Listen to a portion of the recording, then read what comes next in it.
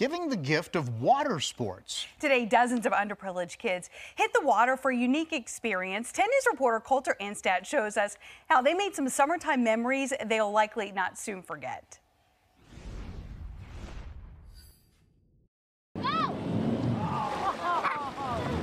Surfing and water skiing. Around 100 kids from the Boys and Girls Club of Southwest Virginia hit the water to enjoy a Friday on Smith Mountain Lake.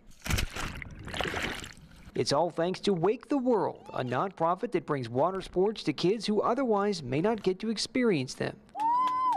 Earlier this year, the organization spent a day at the lake giving kids with disabilities the opportunity, capturing these special moments. Like you're sitting way down like in a little ball. Smith Mountain Lake boat owners like John Dombrowski used their boats Friday to take kids around the lake. It's so great. This is what's great about lake living and lake being around lakes is it doesn't matter age or where you're from or who you are. You get on a boat and you get in the lake and all differences melt away and you just start to have a good old time. Other volunteers like Clark Lupton wanted to help the kids have fun on the water. It's pretty exciting. We just want to show them a really good time, especially around the lake. They've probably never been on the water.